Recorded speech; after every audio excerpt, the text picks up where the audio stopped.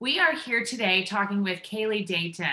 We're going to talk about early mobility in patients who are on a ventilator. Kaylee is a critical care nurse practitioner. She's also a podcast host of the podcast Walking Home from the ICU. Kaylee is very passionate about preventing delirium and preserving physical function for patients who are on the ventilator. So welcome, Kaylee. Thank you so much for joining us today. Thanks for having me on, Donna.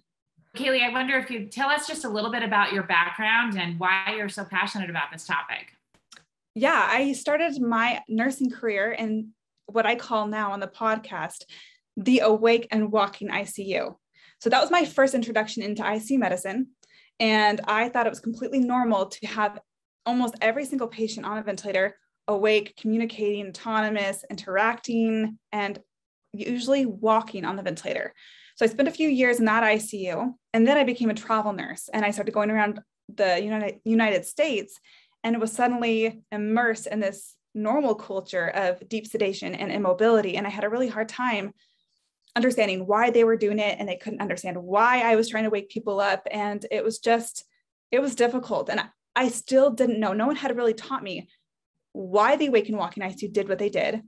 And I didn't have the tools to explain to people why it's so harmful to deeply sedate and immobilize patients. And so when I started grad school, I went back to the Awake and Walking ICU. I started diving into the research, and my eyes were just opened. And every time I learned something about patient outcomes, when I spoke with patients and survivors and learned what it was like during and after their medically induced comas, I kept thinking, the ICU community does not know this. They don't understand. Otherwise, they would change. They would treat patients differently.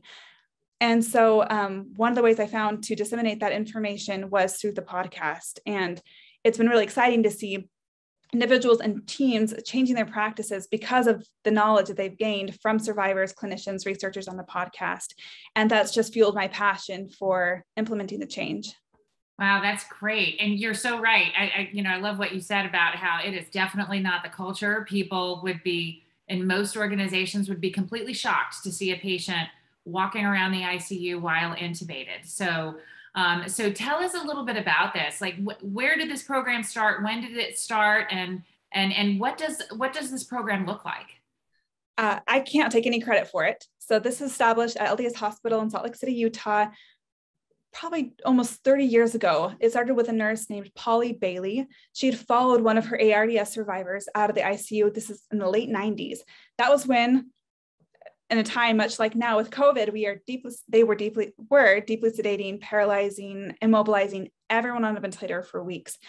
But she followed one of the survivors in her community out and watched this mother in her 30s spend the next year trying to make it up the stairs, having to use a bedpan in the bed still, being really cognitively impaired, extremely traumatized by the delirium she'd experienced. And so she went back to her medical director, who was Dr. Terry Clemmer at the time, and said, we can't do this to patients.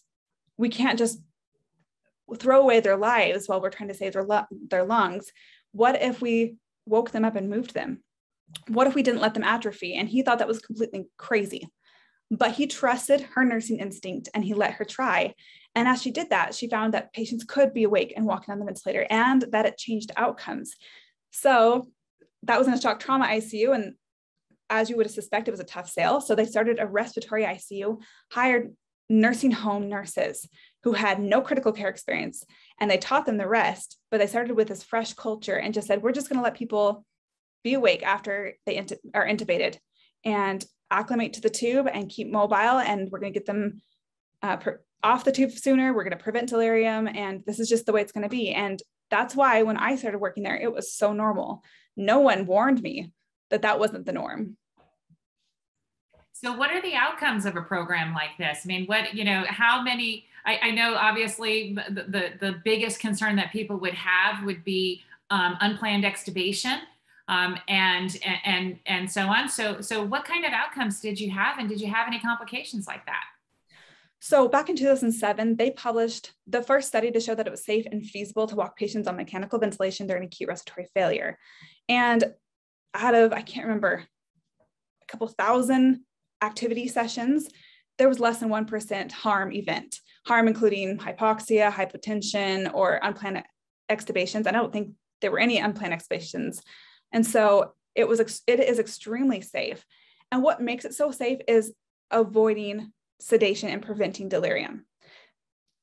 I'm sure we've all seen unplanned extubations, but think, who did it? Was it someone that was in their right mind, free of delirium, or were they really confused, unsure of their surroundings, isolated, all the risk factors that actually lead to an unplanned extubation? So before COVID hit, they'd gone about 2 years without any unplanned extubations. And even when that happened during COVID, when the patient was isolated, had been deeply sedated because they had to be paralyzed for a little bit, they didn't have to be reintubated because they had been mobilized before being paralyzed. They were being mobilized after. They were strong enough to breathe on their own. And so that is the difference with the A to F bundles. Even if there are those few unplanned extubations, they don't have to be reintubated because they're more likely to survive and be strong because of it. Other outcomes, such as discharge disposition, are completely different. Within the same hospital system, they did a data collection and compared discharge disposition to from the wake and walk in ICU to those in an outside hospital with the same Apache scores, almost the same community. 98% of survivors from the wake and walk in ICU discharged home, compared to 46% in the comparative hospital. They found that if patients can walk over at least 200 feet in the ICU, they are 13 times more likely to discharge home. I wish they had more data collection on how much time on the ventilator is spared. Their reintubation rate is extremely low. During COVID, they've had no ventilator-associated pneumonias.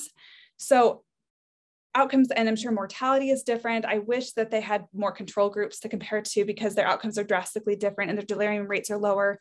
And therefore, subjectively, I think the workload on the staff is much easier because they don't have massive atrophy, big adults, newborns that they have to try to mobilize or turn. They don't have thrashing patients all the time. So it changes the outcomes and experience for everyone involved. So I was a critical care nurse 30 years ago when all of this started, and I remember hearing about early mobility programs in hospitals. I'm curious, why did it not take hold? Why are we here now in 2021 and every hospital doesn't have an early mobility program? I think it's a really complicated question. I think a lot of it's rooted in culture, which has even deeper roots of education. I think we have this misinformation in our own culture that sedation is sleep, that it's more humane, that it's more comfortable, that if a patient looks cozy, therefore they are. We have this huge gap between the ICU and post-ICU life. And I've had people say, well, our survivors haven't told us that they were traumatized. Well, why would you go back to the place that was traumatizing to you, right? So when we understand what delirium is really like for patients, that they're experiencing realities that are far worse than the ICU, abuse, kidnapping, mutilation, just the worst things, then we'll change. But I think we've missed that point. I don't think we really understand what it's like for patients and what their lives are like after, what it's like to live with post-ICU dementia, post-ICU PTSD, what it's like to rehabilitate and try to relearn how to breathe, swallow, sit, walk. We have this culture being very narrow-sighted in the ICU. And so sedation seems like it's a lot easier in the moment. And that's why we've stuck with it. It's just been inherited throughout the generations of clinicians. And we don't have enough Polly Baileys asking why not, what if, or looking at the top of the tower and overviewing the whole maze of critical care. We're just looking at that one organ. I think if brains had a lab value to show that they were positive for delirium, we would panic, right? When a creatinine goes up, we're like, no, we have to protect the kidneys. But if we could really measure muscular atrophy or delirium, brain dysfunction, we would be just concerned about it. And that's what we need to change. We need to understand the why, and then we can focus on the how and truly implement protocols like the A to F bundle. Wow, that is a great point. I love that analogy about, being able to measure delirium or atrophy. That would be amazing if we could. But I think, just what you've brought to us today and, the excitement that you have around this, and clearly you've got great outcomes, but hopefully that in and of itself are going to change some people's minds and make them say, hey, we need to do this in our hospital. So what advice do you have for somebody who, a critical care nurse, a critical care physician who wants to bring this program into their organization? What how would they even get started to do something like this? That's a really big question and a seemingly daunting task, right? Because it's so established, especially in the era of COVID. We've been overwhelmed. It just seems insurmountable. And yet what I'm experiencing in my webinar and consulting services is that it can really start happening with one clinician. So I've had dietitians pull me in for webinars, physical therapist, respiratory therapist, nurse, anyone that's listening to the podcast will say, how do I bring this to my team? So that's really what spurred me on to do webinars, to say, get everyone, all the disciplines, because it takes everyone having that knowledge, perspective, and vision to bring the change.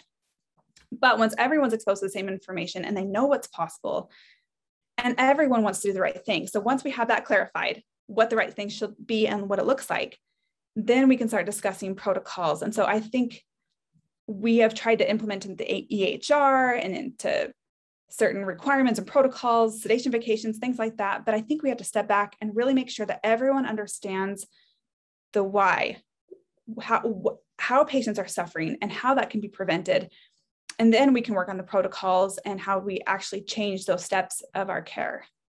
And anyone can bring that change. Anyone can call me for a webinar or share the podcast with other people and be sharing that message and helping people listen to survivors to change their perspectives and culture. That's great. Well, and Kaylee, I know that you are also on our work group and helping to produce both our mobility apps and our ventilator apps. So I know that you're going to bring all kinds of information into those work groups and make sure that gets involved in our protocols as well. I hope so. I know I sound crazy in some of the work groups because a lot of this information is new to people, maybe not new to you after 30 years, but it's new to some people. And it sounds like I'm saying the world is flat when I say that most patients can and should be awake and walking on the ventilator. It sounds crazy. And yet that's only because of the culture and experiences that we've been subjected to. Well, you're absolutely right. I don't think it's a crazy idea. And I hope that others are out there watching this and get inspired to do exactly what you have been doing. Thank you so much for bringing all of this to us today. Thank you. Appreciate the opportunity to share it.